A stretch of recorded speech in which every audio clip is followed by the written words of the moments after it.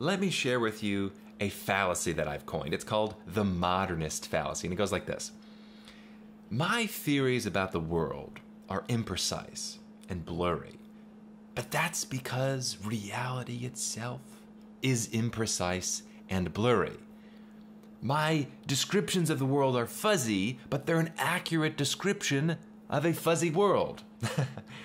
You see the modernist fallacy everywhere. It's very in vogue. Some people invoke it when they're trying to talk about the Copenhagen interpretation of quantum physics, which supposedly says something like, reality isn't in one particular state or another, it's in both and neither at the same time. It's a kind of probability cloud that isn't one way or another. Sometimes you see this with logic. There's an actual attempt at making logic fuzzy called fuzzy logic, which says, well, you see, true and false are actually too binary. It's more of a spectrum. You can have 0.5 or 0.6 true, not just 100% true or 100% false. Let me give you a popular example I heard the other day. It goes like this. There are two different states that the human being can be in, sober and drunk. But we run into a problem of a continuum here, because what happens when an individual who is sober has 1 drop of alcohol? They drink the 1 drop, well, they're not drunk. So then they have 1 more drop of alcohol. Well, 2 drops of alcohol means they aren't drunk. And they keep going 1 drop at a time, and they don't go from sober to drunk. They kind of go from sober to drunk and not drunk at the same time. Ambiguous, blurry reality, and then some point they reach drunk. One more example, a popular one is with color. What is this objective boundary between white and red?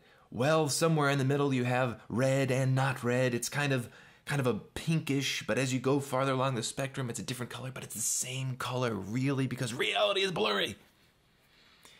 Anyway, you get this a lot in circles of what I call irrationalists, people that try to argue that reality is unknowable, there are paradoxes and contradictions all around us. So let me give you my resolution to these problems, which is the exact opposite of the modernist fallacy. It says, reality is the way that it is, and it isn't the way that it isn't.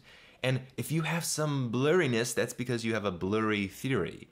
It's reflective of an imprecise and incorrect theory. When you have ambiguity, it's not reflective of an ambiguous world.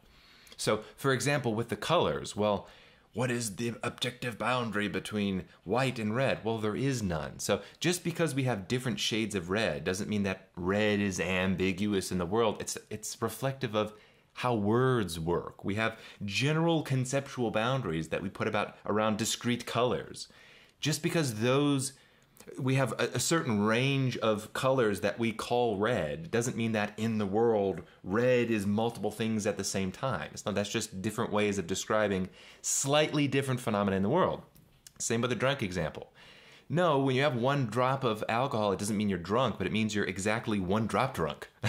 Then you're 2 drops drunk, 3 drops drunk. Every point along the way is absolute and discrete, and whatever threshold we cross, where we say now you are actually drunk, is just a linguistic convention. It's just a concept. It's wherever you want to put it along the spectrum. You can be more drunk or less drunk. So continuums are about continuums in language, about how we describe reality. They're not about continuums in the world. It doesn't even make any sense. Another popular example would be something like the liar's paradox. Is it true? Is it false? No. The modernist says it is true and false. But it is true, and it's not the case that it's true, and well, that just is, it's inescapable, and hey, it's a contradiction, we have to accept it. No. If it's the case that we bumped into something that we think is true and not true at the same time, we go, oh, okay, that's a problem with our language. What's going wrong? What's the funky mistake in our language? I have a little resolution, if you've seen it on this YouTube channel, How to Resolve the Liar's Paradox. It's a few minutes long.